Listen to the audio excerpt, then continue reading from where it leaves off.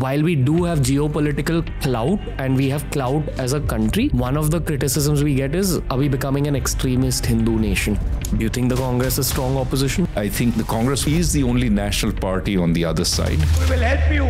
We will make your life easier and we will support you the way a government should. Public narrative, like when big politicians are giving speeches, we should be highlighting entrepreneurship, education, etc. and it should reflect in the policies. We need something like that. How to bring our political gods down to earth. Do you feel that your safety is compromised when you talk so openly? The people around me feel that. Have you ever suggested all this to government officials or politicians? Like everything that you're saying on this podcast.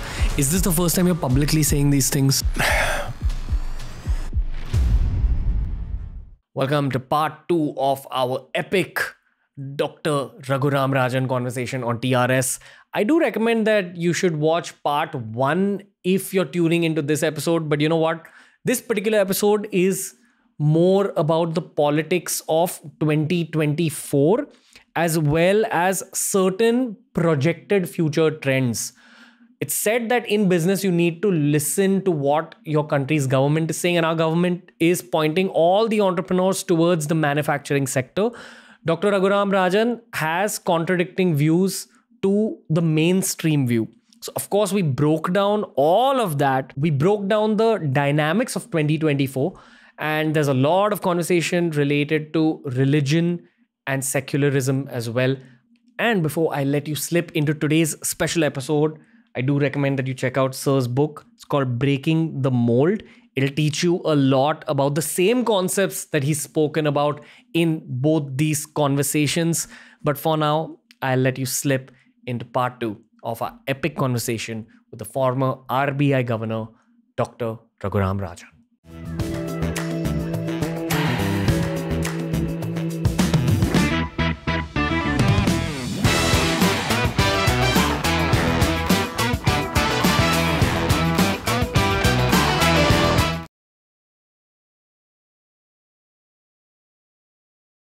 Welcome to part 2 of this special conversation. So part 1 was about economics, about understanding that subject.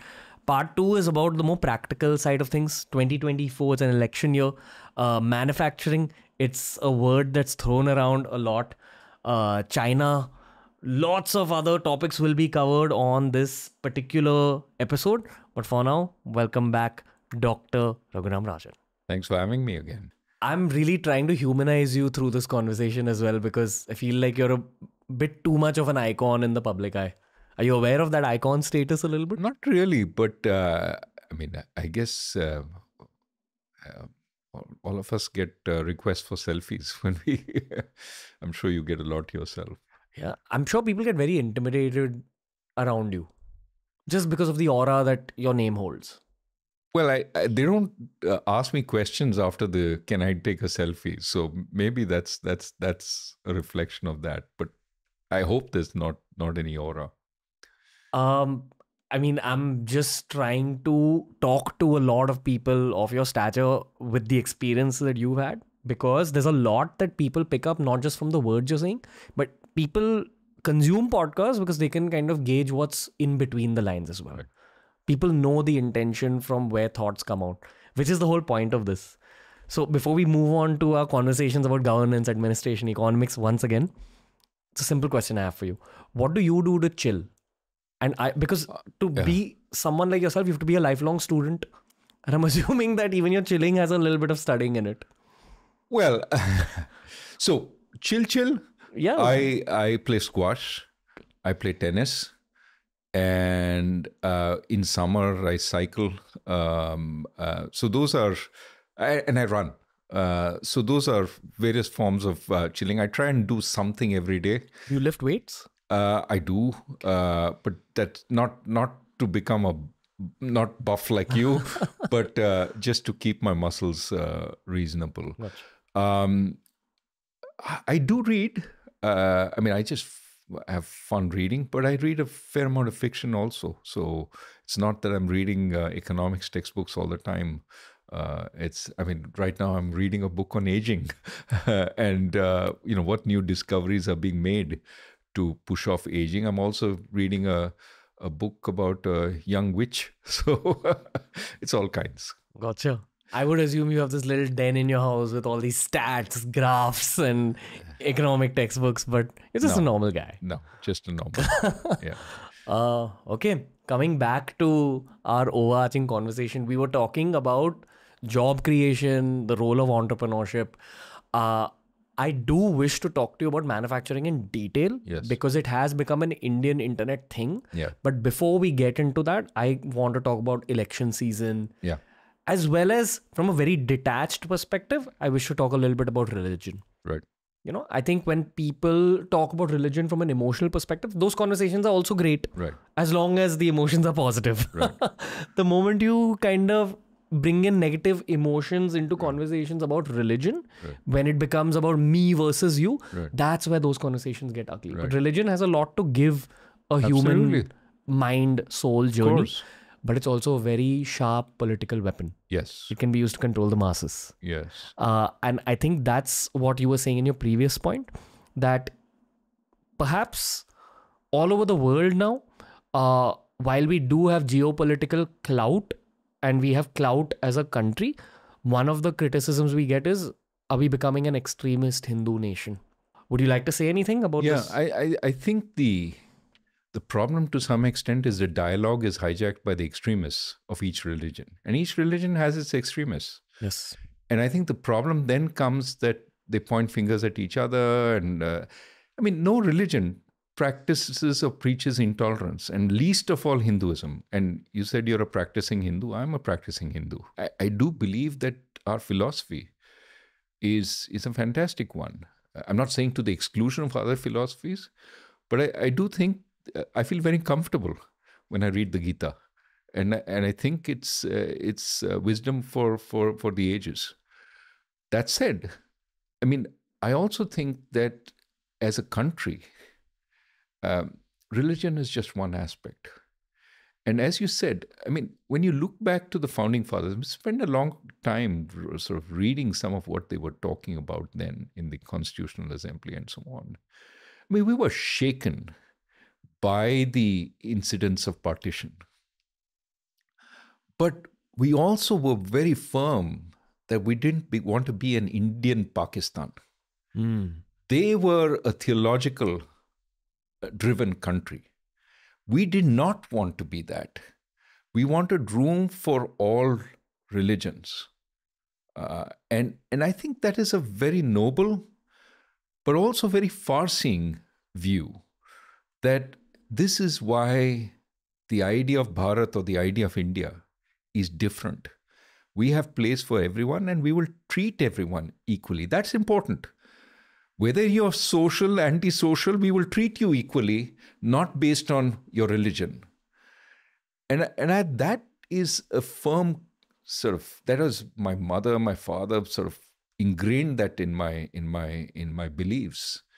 And I think that's very worth fighting for, to preserve that India, which is a land of equal opportunity, equal treatment for every one of its people. In a sense, it's a microcosm of how we want the world to be. That by all means, you have traditions, you have a history, but also you have a culture of bringing people together. We want a world like that, not a world which is constantly fighting for space. I think the one truth I've learned about careers is that if you become someone of value and if you're friendly, it's a very potent combination for growth on an individual level. It is also at the national level. And this is the lesson we should learn from China. China was successful. And then China decided to flex its muscles and say, we're better than you. Picked quarrels with all its neighbors. And it also, was threatening to the West. What did they do? They started fighting back. What you don't want to do is create that kind of antagonism. I'm not saying, take everything, push back. But there are ways of pushing back respectfully. I did it all my life in the West. I've pushed back and said, no, this will not do. And if you do it, as you said, politely, and you have, I have been critical of the Western system. I was speaking to the IMF board just last week. the board managing director asked me, along with a historian, to talk about what was wrong with the IMF. And they were willing to. And I said, here are the things that are wrong. You are not doing what the emerging markets need. You need to improve and you need to change your system. But I didn't do it saying you have the wrong intention. I said, look, this can improve. If you don't, you will become a sideshow. That message can be delivered in an reasonable way where it actually improves conversation without being antagonistic. And I think this is what we should strive as a country. Learn, as Shiv Shankar Menon, former foreign secretary, has said, perhaps China flexed its muscles too quickly. Let's not think that is the only way. We can grow, but I think even as a poor country, we were heard around the world because our values were respected. This is a country which is trying to be inclusive, trying to take people along. And I think we can send that message again. The underlying discussion here is about how a politician's life contains two parts. One is the part that leads up to the election, and one is the part which is related to administration. When you're talking about the part that leads up to the election, and we're in the middle of that part right now for so many politicians, you need to know how to talk to the masses' hearts, and the easiest way to do that is religion.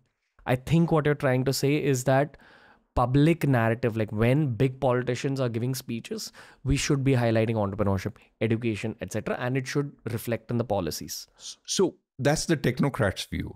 And obviously there is the politician, it's their role to emphasize what tugs at people's hearts.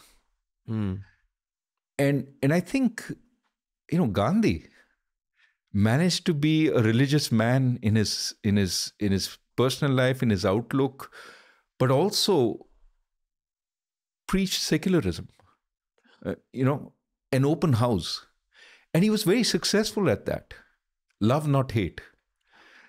I think you need to combat emotion with emotion, facts with facts. And I think what we're looking for is some politician who will offer us the alternative to hate and divisiveness, which is love and decency. We've sort of forgotten that decency is so important in public life.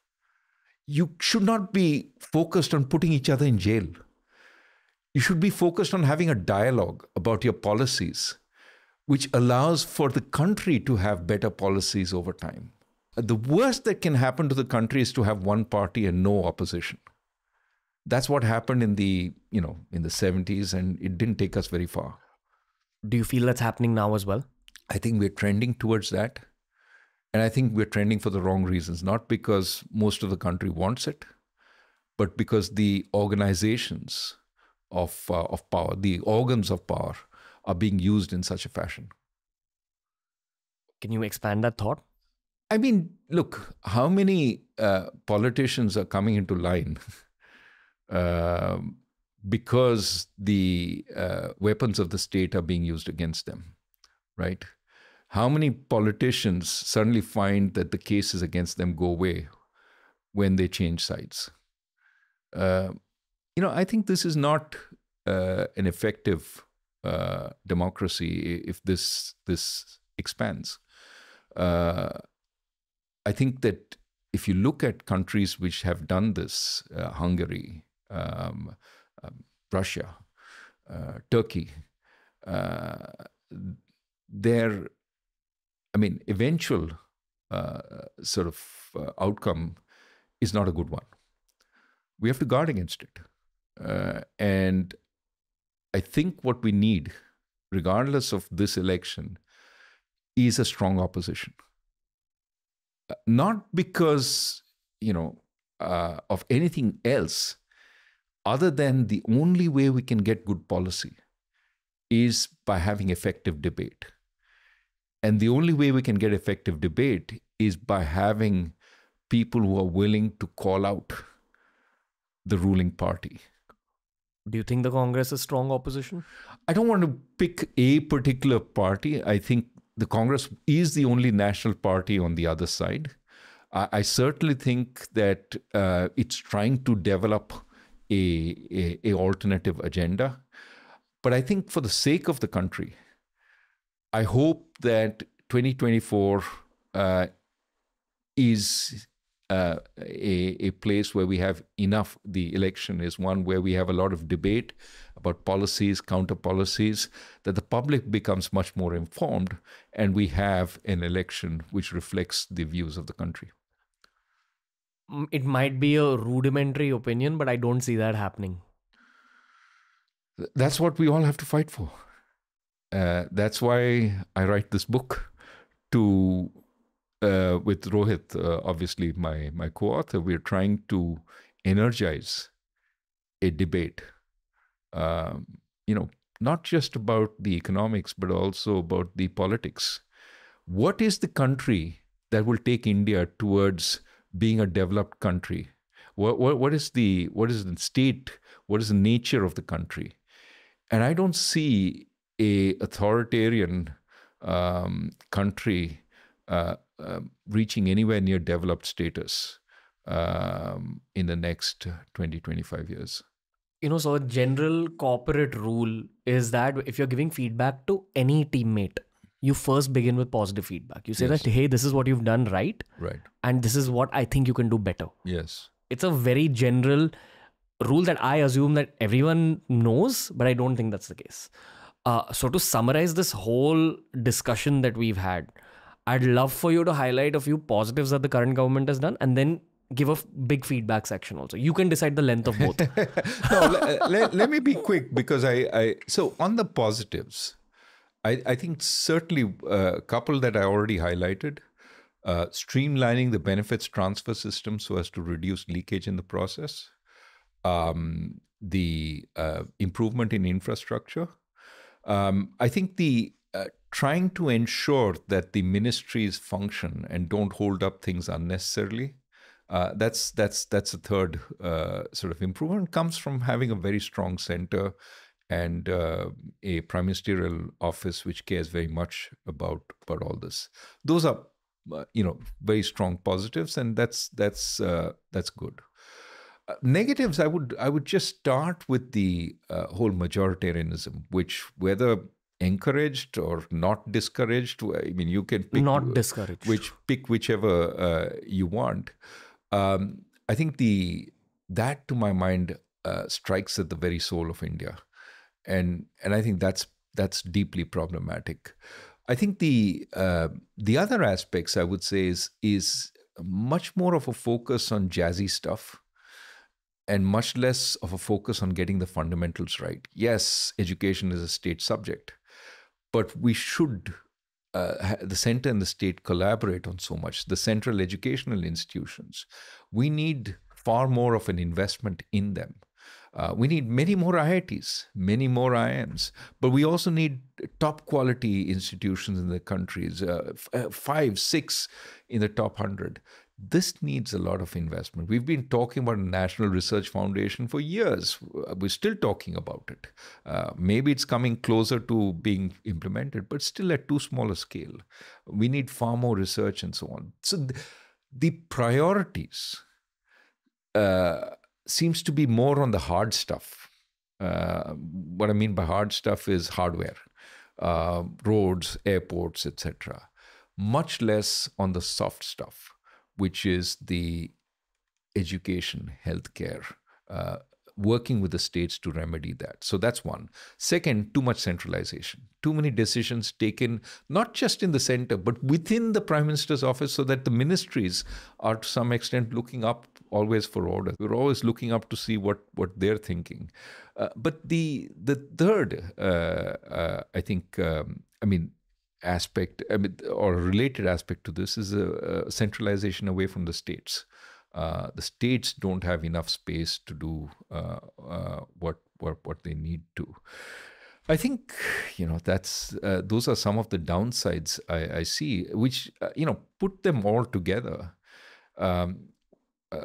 You said we'll come to talking about manufacturing. There's this little bit of a overemphasis on manufacturing as the way to progress, a little too much willingness to listen to industrialists, and a little too much favoring certain industrialists, all of which I think complicate the process of getting a comparative economy going. So that's I think another aspect that I would fault. So three problems, three downsides, three upsides. I think that's pretty balanced. Yeah, fair. Before we move into that whole manufacturing section, which is the baby of the Indian internet right now, I want to ask The Economist in you this question. So the question I want to ask you is that when you're building, say, something like the Statue of Unity, the pro side argument, the argument for it is that when you build it up, it's able to make back the money in over the next 5-year span, but then that statue will stay for really long, and therefore the income generated in that area will increase. Look, I'm not overly worried about building statues and buildings. I worry about it when it becomes more edifice complex. The pharaohs of Egypt built pyramids. They didn't build it for the tourism that would come later on. There wasn't a cost-benefit analysis like that. It was, I want to be known for building these big buildings. And then you tend to overdo them. There's no cost-benefit analysis. I mean, look at what's happening in Egypt right now. Mr. Sisi, their president, is in trouble. Why? Because he has invested enormous amounts in this new city, which is some distance from Cairo. It's going to be but it's absorbed an enormous amount of government funding, and the government is now, essentially bankrupt. Similar things happened in Malaysia, in East Asia, when Malaysia was the poster child of trying to build a new capital city and so on. I think you have to be a little careful about too much building buildings for the future, which have no immediate use, but are going to become tourist destinations. Some not bad, maybe it builds up national spirit. Too many, and it becomes a monument to you rather than a monument that the nation can benefit from. At the end of the day, we're all boys and girls who are trying to showcase our own might in this little world. Right. So I think when that feeling becomes overdone, right, that's when it can become a problem. Right. I think that, so I'm not against. What I do think is we are a nation with limited resources. So we need to constantly ask, where is this money going, right? And, one of the things we highlight in the book is, what should be our biggest source of shame? So many things to feel proud of. Our biggest source of shame, I would argue, is the fact that 35% of our children have malnutrition, even today. That is a number which is worse than a number of countries in sub-Saharan Africa. How can that be? How can we allow that when in fact the answers, the solutions are well known? And it's not that Indian kids are different and therefore when you look at the same kids in the UK, they're perfectly well nutritioned. Because malnutrition is going to hurt us not just today, but 20 years from now when these kids join the labor force. If they haven't been able to study, think, learn, because their brains are not as well developed, because their body is not as well developed, it's going to hurt us. How can we permit this? We should be bringing this, if there's one project mode, project we should engage in, it is this. And measure it district by district, month, year by year, how many kids are in this situation, and tackle it. And the solutions are well known. They're well-known solutions in the rest of the world which tackled it in project mode.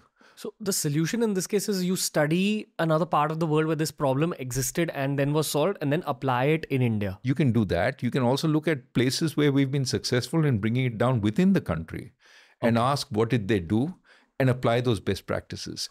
But we need to do this. How can we be satisfied that we are making progress when we don't tackle this most difficult but horrible of problems? What's the roadblock? I don't know.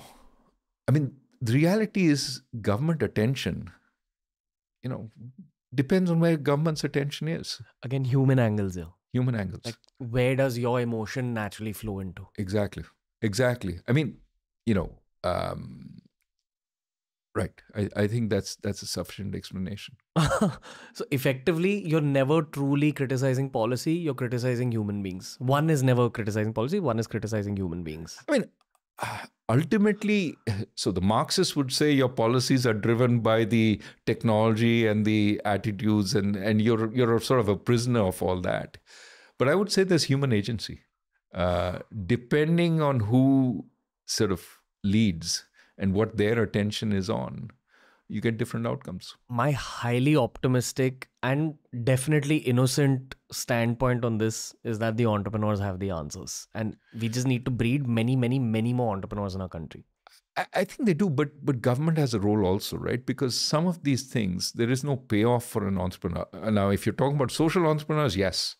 And there are plenty of them in this country also who are trying to do different noble things on the social side without necessarily looking for a profit. But there may not be much profit immediately for somebody to rescue a child from malnutrition. But there's a very great urgency for a government to ensure that really a very, very small number of children suffer from it. So here's my dream scenario, right? Like, I feel like my generation of entrepreneurs who've seen some successful bootstrap businesses will eventually do more businesses in life, sell to the world, make a lot of money, and dedicate their life post age 50 or 60 to actually helping solve the nation's problems that exist in, say, the 2040s and 50s. That's the dream scenario. And mostly all the entrepreneurs that I do meet, even now, who are on the same track, are thinking along these lines. That there's no point of entrepreneurship if it doesn't lead to some kind of social impact. Yeah, but the solution you're proposing is 20 years from now. Yes. When these guys we need a solution today because these problems will get entrenched 20 years from now. I mean, one of the worries we have to have is that if we don't find jobs for all the millions who are coming into the labor force, the crores who are coming into the labor force, what we have is conflict. I mean, think about what's happening in Manipur. The face of it is metis and cookies. But in reality, it's also about access to jobs, reservations. Who gets reservations? Who gets those benefits? Because there are too few private jobs going around. If private jobs were plentiful, who would care about government jobs? And there was a time we were seeing a lot of private jobs coming in the liberalization, the 90s and the early 2000s. Somehow we've run out of steam. We need a new generation of reforms that enable that job creation, right? So, I mean, I think that we need answers today.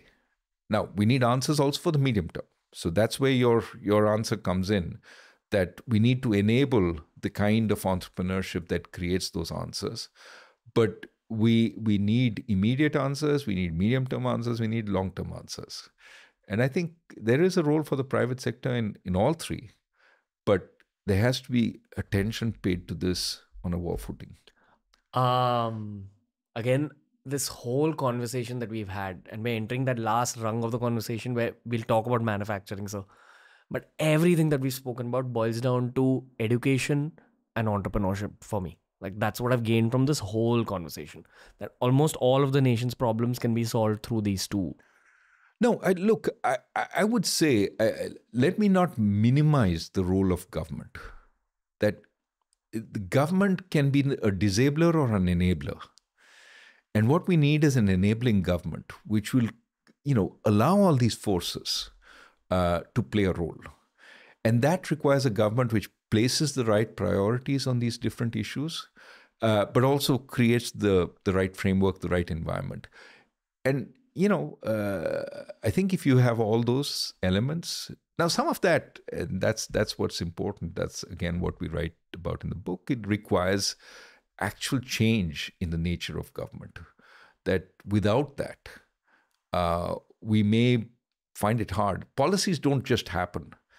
Policies have to be incentivized. And if government is of a certain sort, those kinds of policies don't get incentivized. So how do we incentivize the right policies? You said education. How do we incentivize much more of a focus on getting education right, on getting healthcare right, on getting nutrition right?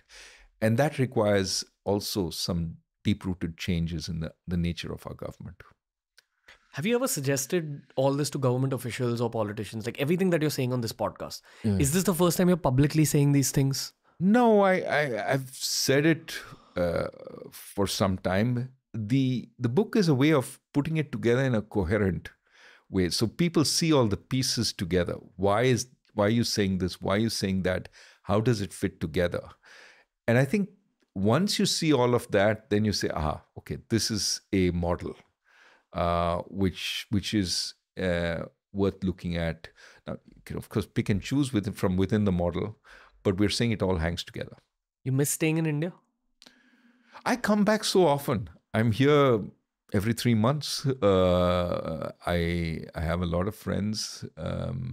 I talk to a lot of people. I actually work with the Tamil Nadu government. So I'm engaged. I work with a university, Kriya University, which we founded 4 years ago. So I feel that I still am doing something useful here. I want to congratulate you on your newfound passion as well. Which is? Podcasting. Well, what I'm fascinated by is what reach the podcasts have. And certainly yours is one of the kings amongst them. And I have to say, I am just impressed. And let me hasten to say, this is not to flatter you, but I'm just impressed at the professionalism that people like you bring to the job. It truly, every time I look at young people in India and see what they can do, and I used to have this feeling at the RBI, the young just rise to the occasion. We just have to give them a chance. And you guys are showing that. I mean, how are you creating a whole new industry? And I have never been asked the kinds of questions you're asking. And that reflects both your sense of fearlessness, but I think your courage is part of that. But also, this is a new medium. You're not dependent on the old purse strings, and hopefully it'll stay that way. Also, the old purse strings are not liking this new medium. A lot of it. Well, I hope that we preserve the space for this, and I keep saying it is in the government's interest to hear it from somewhere.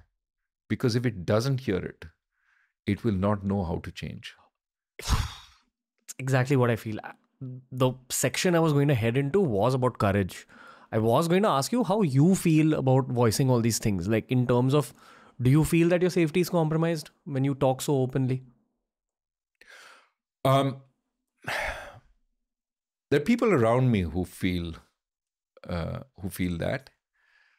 I still have faith in this country. Same. And I feel that hopefully there's an innate decency, in almost everyone, that we see the need for this. And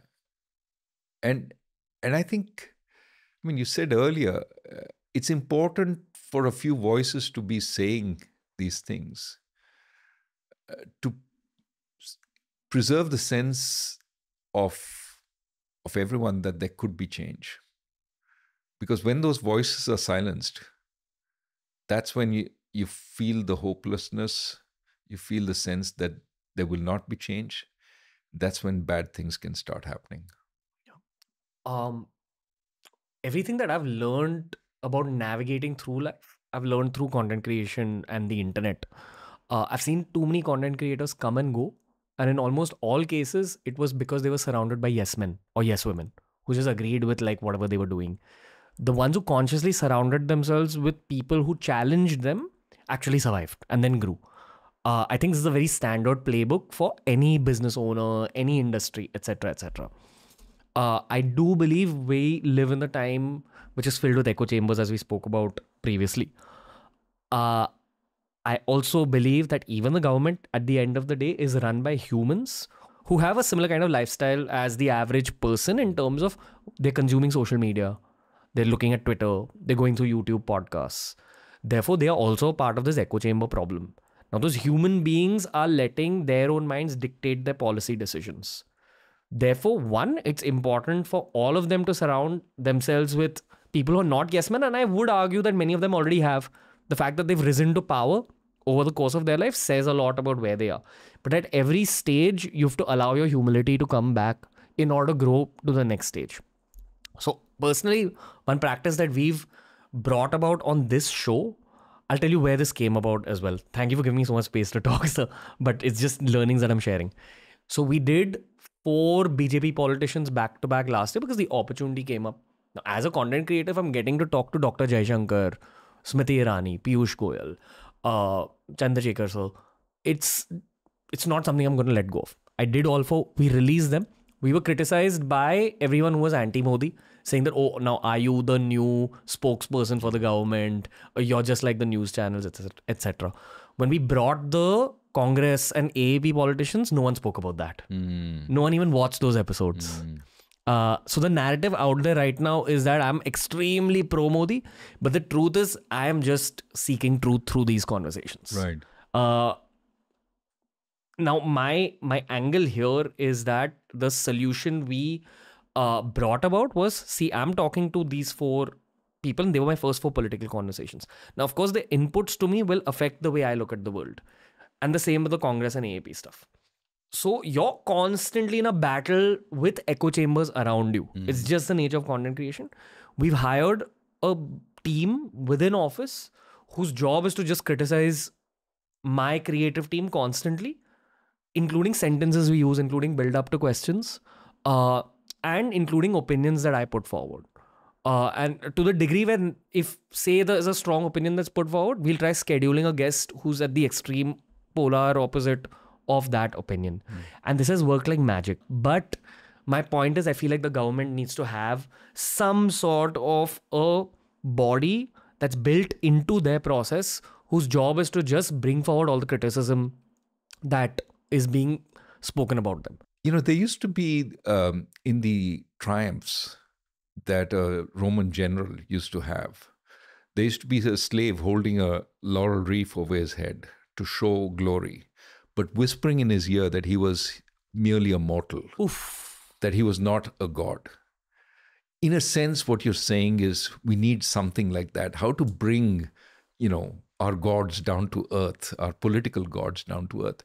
But as important, you know, many organizations have a evaluation office, which basically is independent and evaluates the programs. You know, you said you had a toilet program. Did it really roll out as you said? Is it used as you said? Do we have 100% defecation free? It has to be independent, otherwise it's not credible. But it gains information which then allows you to, you know, improve your performance. We need much more of that. There was a talk way back of the Planning Commission, now the Niti Aayog, having an independent evaluation office. And of course, that died. But it would be good to have something like that to evaluate government programs, because typically only government has the data. But you need it to be independent and to be perceived to be independent, and you know, to share with the opposition also all the data. But I think something like that would be useful. I'm very much like your sense of having a unit within your organization, which is going to look at all the verbiage and then get back to you and say, this won't work or this will work. Even Ronaldo needs a coach. Absolutely. Like, you need someone to tell you where you're going wrong. Right. If you want to stay Ronaldo. If you want to stay Ronaldo. Exactly. Again, it's when we think we are fantastic, we make the mistakes. Again, I'm just relaying real experience here. I had a lot of fun spending time in Nitin Gadkari's office because I saw how he runs the show. And it's very team-oriented. It's a lot of sports strategy. It's his own unit of guys from Nagpur, mainly. And when we credit Nitin Gadkari for infrastructure development, I feel it's that full team which is at play. And I had a lot of conversations with them as well. Just to understand what's going right in that ministry. Because I hear a lot of even the Congress side's political commentators praising Nitin Gadkari. So there's something correct that man and his team are doing. I got team mentality. I got a lot of humility from Nitin Gadkari ji. Like, I enjoyed that conversation a lot. In your eyes, what do you think he's doing right? And if there was someone else in his place, for the Roads and Transportations Ministry, would that person also be doing a job that's as good? Or like, is he just benefiting from being in that ministry, or it's his? I have immense respect for him. I think he's a very, very, has done wonders in his job. He's obviously sort of very focused on pushing that. He was earlier also, if I recollect, transportation minister in the Vajpayee government, and did a good job there. So he has experience. He obviously knows how to push forward the whole scheme, and I think he's one of the most open and ministers in the government, and willing to discuss. And I think we need more such ministers. He took the criticism head on. He kept jostling with me through the conversation. But at one point, when I asked him, I think about Himachal floods, or there was something I asked him about, he's like, this is completely on me. This is not even on, the Himachal state. Yeah. This is my fault. Yeah. And I take responsibility, and I hope to correct it. Yeah. That kind of statement connects to the youth. Right. Like, because people are able to gauge a lot. Yeah, I think we tend to forget that. I mean, I thought the NDA government under Mr. Vajpayee was very good in the years it was in power,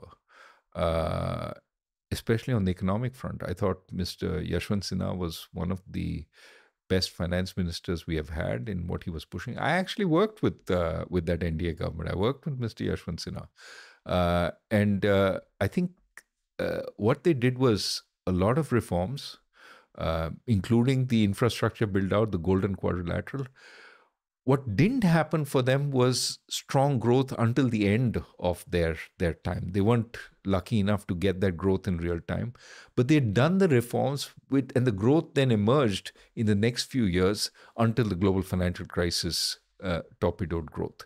But I think that was a very strong government, and some of the people like Mr. Gadkari, but there were others who were, important parts of the government.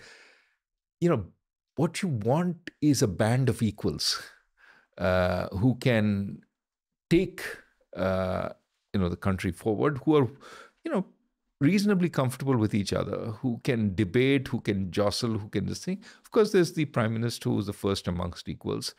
But what you need is, strong people in every ministry. That, to my mind, would be the ideal, structure for India. Now, sir, we'll talk about the highlight of this episode, which is manufacturing. The only person... Boss, if you say manufacturing is the highlight, a lot of people will tune off. I relay the audience's questions. Right. And the data tells us that people are very interested in this manufacturing-based conversation. Why? Because one of the understandings about improving your entrepreneurial skills is that you listen to what the government is saying in your country. The government is encouraging young people to get into the world of manufacturing. Yeah. So I've tried approaching the same conversation from multiple angles. Right. The only two slightly altering viewpoints that I found are one, yours, and we'll come to that, we'll expand that whole thought. The second was from Balaji Srinivasan, who's one of the leading Twitter content creators in the world. He's one of the most respected VCs who's come out of Silicon Valley, and he's one of the sharpest speakers as well as one of the deepest thinkers that I've come across on the show. Yeah. He said that what people don't account for is that robotics and AI will be a big part of manufacturing going forward. So a lot of the pro arguments and the counter arguments, like for and against manufacturing, do not account for the robotics and AI angle that is going to be a part of it. Now, keeping what he said in mind as a bit of a flag post in this conversation, so I'll let you expand on this conversation that you've had in many of your interviews about how you're not as bullish on the manufacturing sector. Because the current viewpoint is a lot of first-time entrepreneurs who have made some money, who have figured out how to create businesses, are now thinking of getting into manufacturing full-time. Right. By just learning about the industry. Yep. Go for it, sir. So I think first, to put my cards on the table, I'm not against manufacturing. I think manufacturing is an important part of what India will do going forward.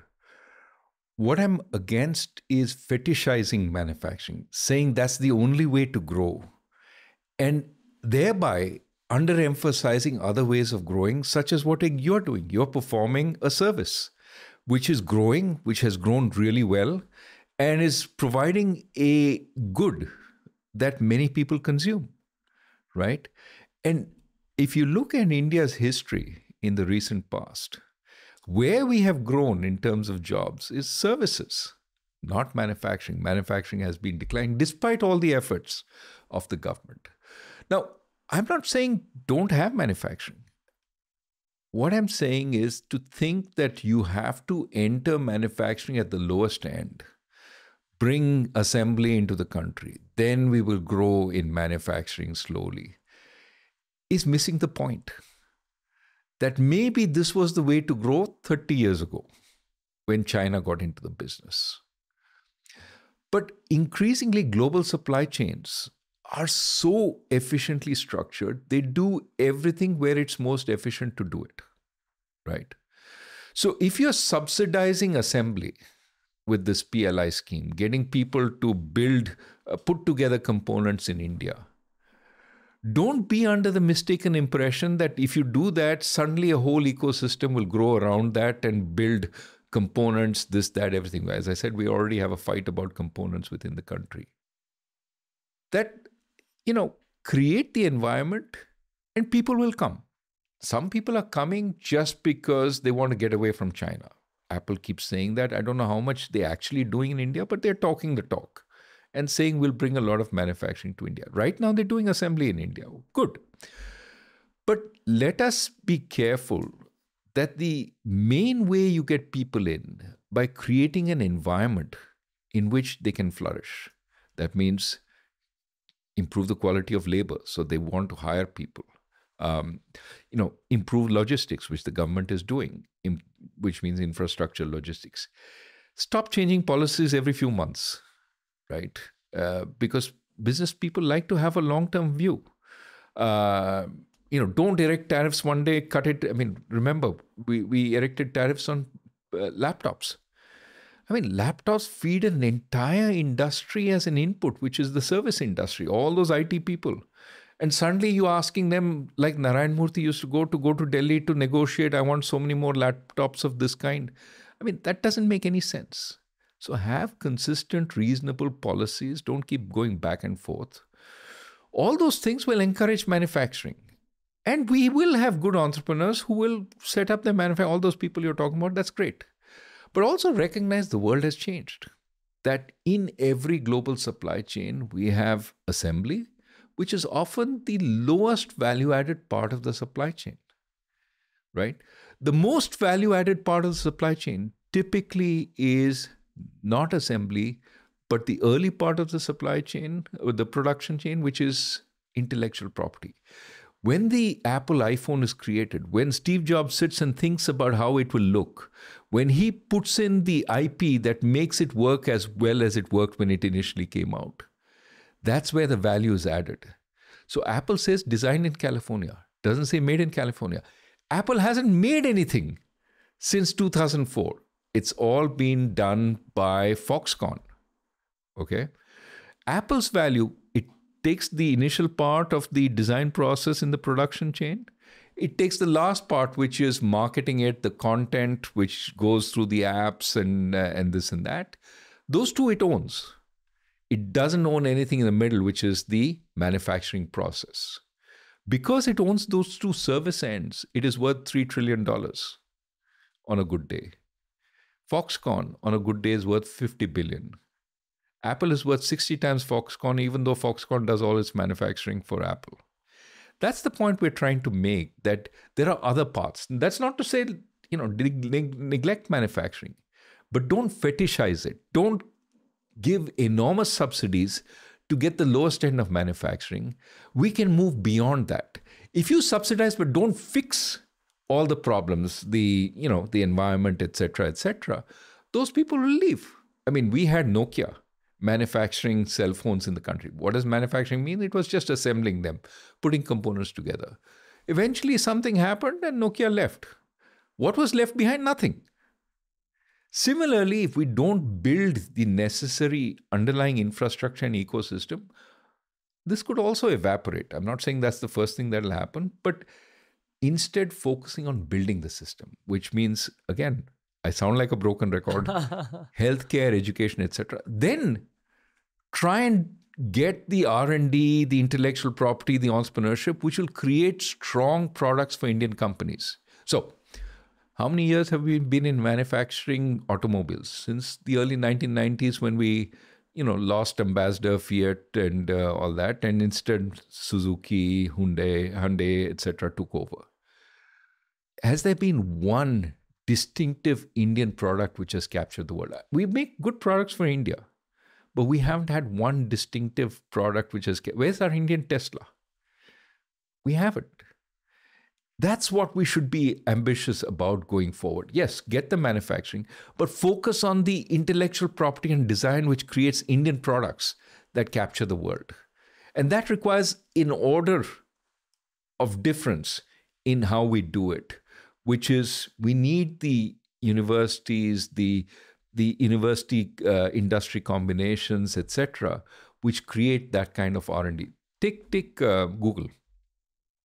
Google came, myth has it, from Larry Brin and Sergey Page as, doing, I think it was a PhD thesis. Who was their advisor? It was actually an Indian, a guy called Motwani from IIT Kanpur. Now, if we brought a Motwani to India, instead of emigrating because he was looking for a great university, if the great university could be in India, and Larry Page and Sergey Brin were Indian students and were devising AI algorithms of one kind or the other and created a new product. Why not? We can do that, but we need to work on it.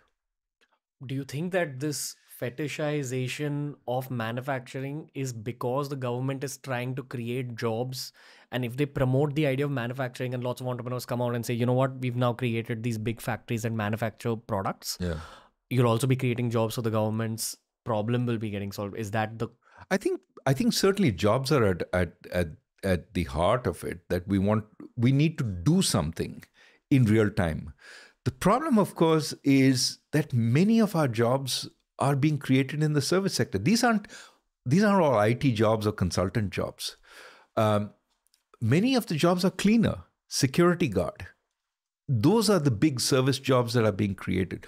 But those are still valuable jobs because they take somebody who has very low productivity in staying on the farm and gives them a better job in the city. And of course, if they come to the city and live, the kids can go to better schools, and then the next generation becomes even better. But I think that more than that, we have the ability to transform people by improving the quality of their human capital, right? 50% of our graduates are unemployable, according to a survey by WeBox. If we improve the quality of our colleges, right? If we made many more of them employable, the world is coming to India to look for these people, because today those people can provide services at a distance.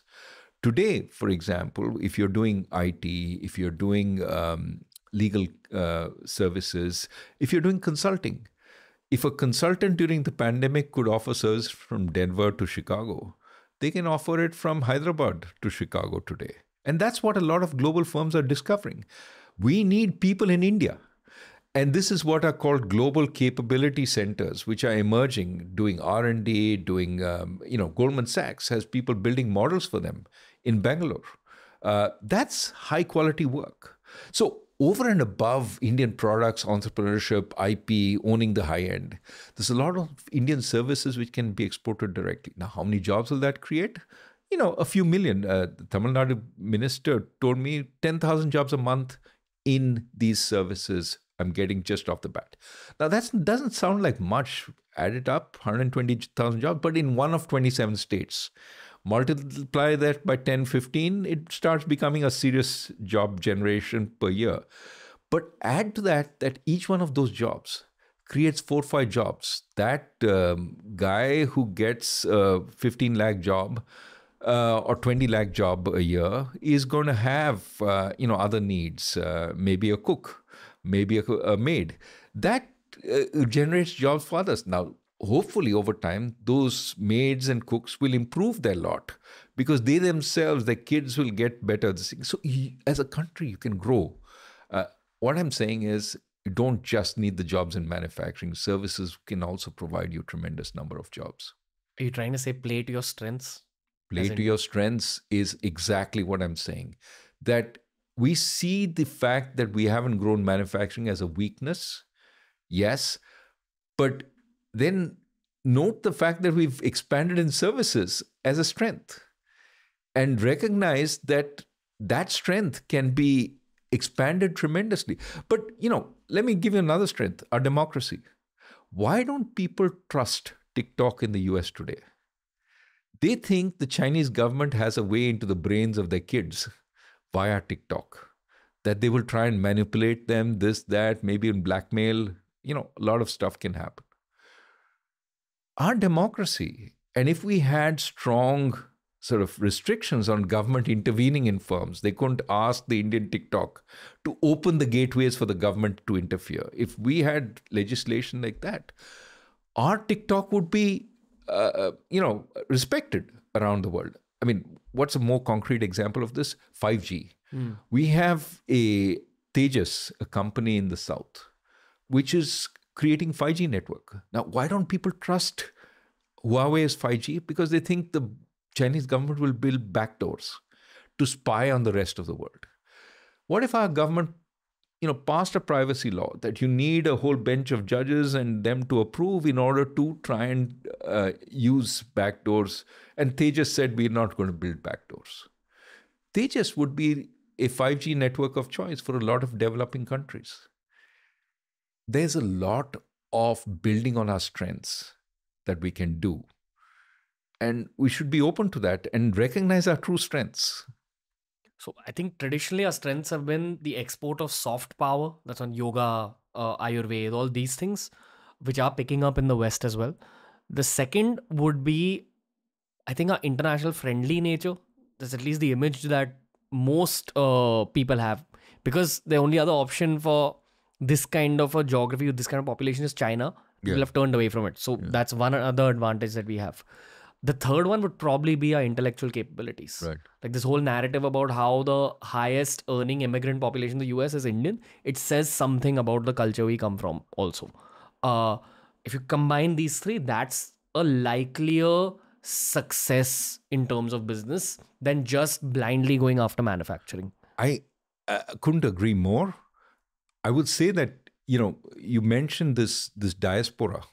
I think we should make much better use of our diaspora, not just at rallies abroad or in sending remittances, but we have to recognize there's a talent pool there. Can we use that talent pool better? For example, one of the biggest problems in universities is faculty. There are not enough high-quality faculty to go around. But we have sent thousands, tens of thousands of students abroad to become faculty around the world. Can we attract them back? Now, immediately the point will be, we can't pay them adequate salaries. No, we can. Because we're also sending 7.5 lakh students every year abroad who are paying international rates to universities across the world. If we created universities in India of that same caliber, retain those students in India, they would pay the universities higher fees. We have to accept that for quality education, you have to pay. And it shouldn't be the government paying. The private sector universities can start up. But that payment can be done by parents who want their kids to get a global education. And these kids, once they get that world-class education, can work for multinationals at a distance, doing consulting services from, Muzaffarpur or whatever, without going, all the way to the West. So I think the point is, if you open your mind to the possibilities, there are immense possibilities. But it needs us to focus on doing some of these things and, imitate the good things in China. China has built world-class universities in the span of maybe a decade and a half by bringing back a lot of talent and populating with the existing talent those universities to create really sound. When I look at students, there used to be a lot of Indian students coming for PhDs in the US.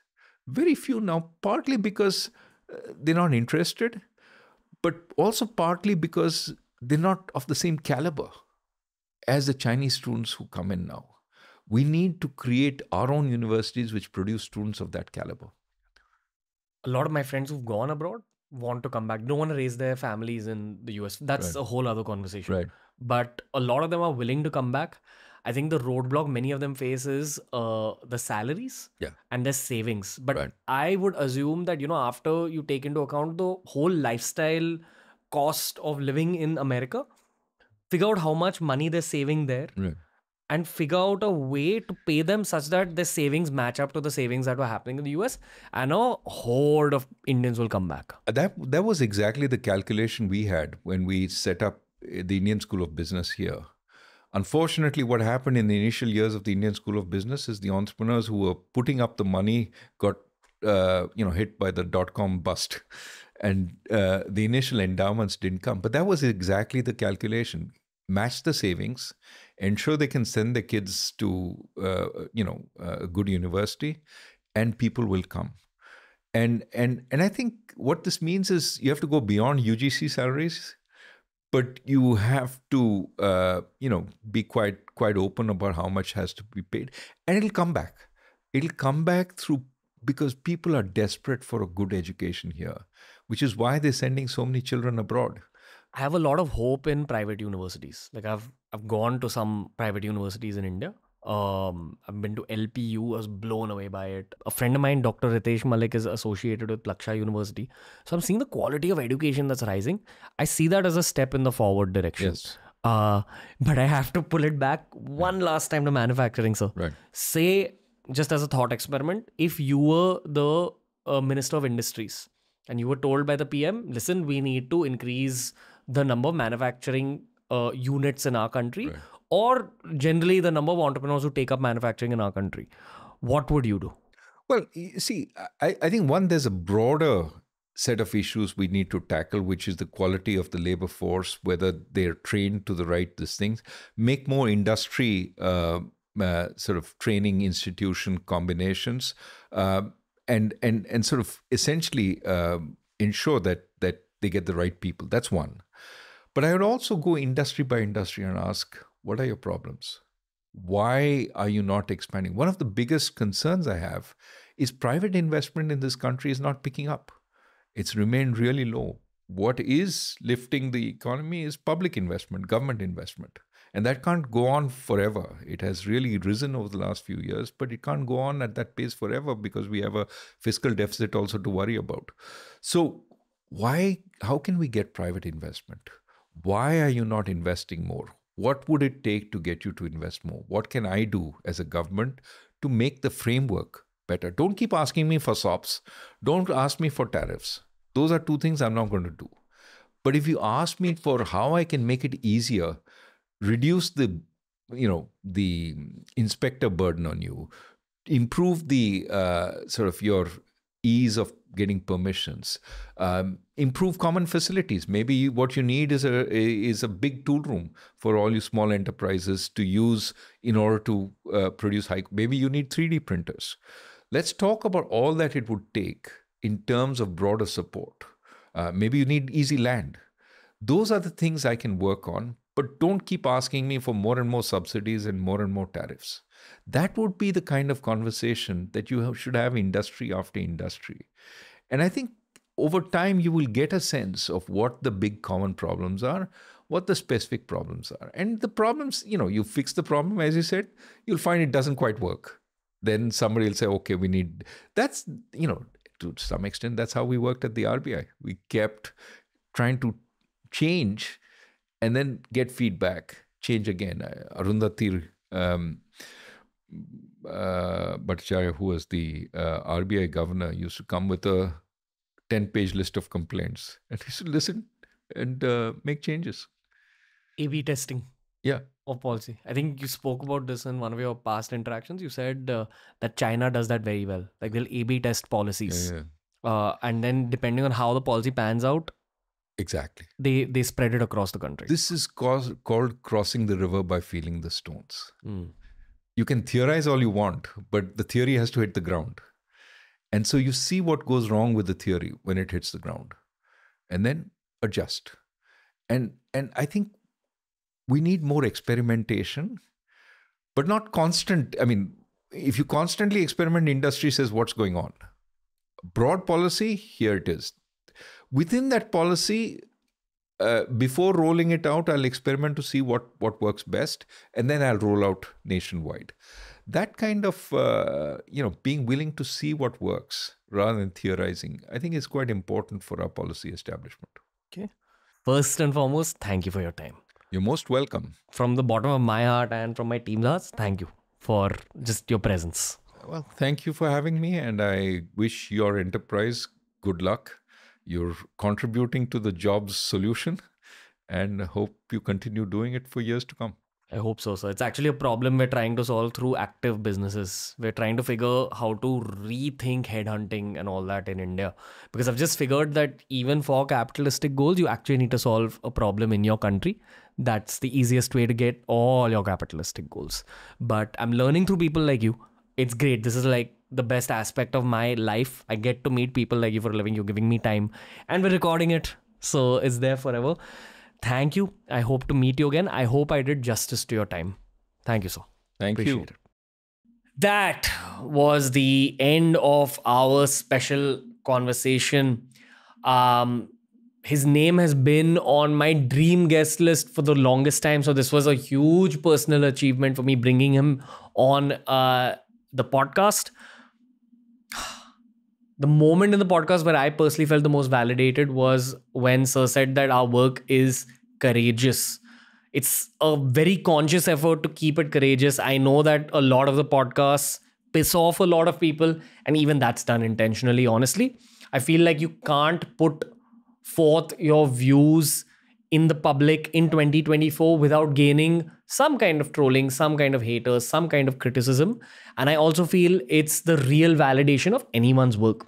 If you're only gaining pure, unfiltered popularity in today's day and age, in today's world, it probably means that your work isn't as impactful as it can be. That's just how I look at life. Of course, there's a narrative about the fact that there's certain people with no haters. But my question to you is that, do those people put out all their opinions in the public domain?